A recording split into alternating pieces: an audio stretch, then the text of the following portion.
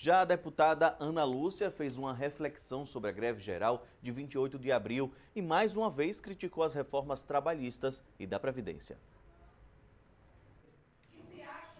As primeiras palavras da deputada durante o pronunciamento foram uma reflexão sobre a greve geral realizada no último dia 28 de abril.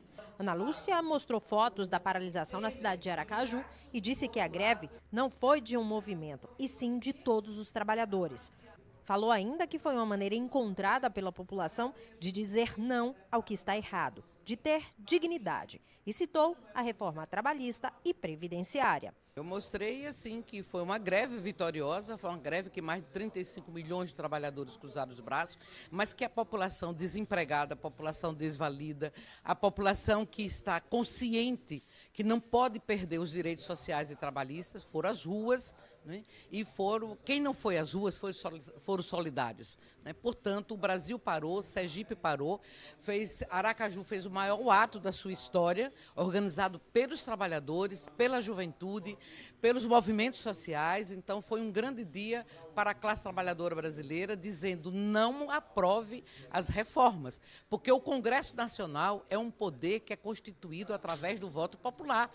E esses representantes do povo, eles estão votando contra a população. Questionou ainda sobre os agentes políticos que estão se mobilizando, segundo ela, para tirar os direitos sociais e trabalhistas da sociedade brasileira.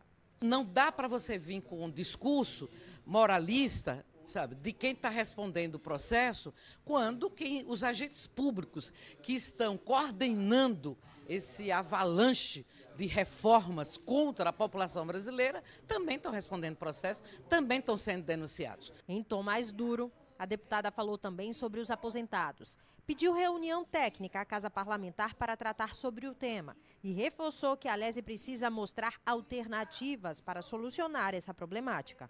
Os aposentados não aguentam mais essa insegurança do pagamento do salário. Eles contribuíram durante toda a sua vida com essa previdência.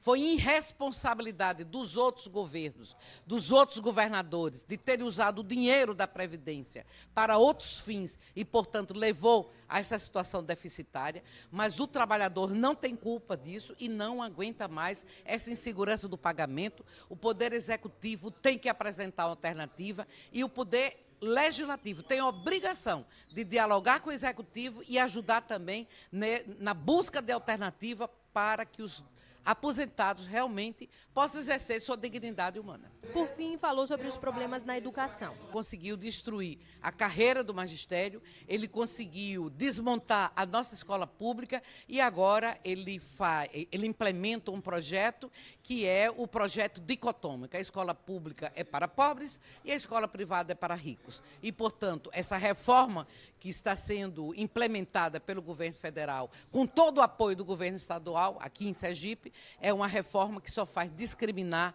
e excluir os filhos dos trabalhadores, dos desempregados e dos desvalidos de uma escola pública de qualidade e de inclusão social.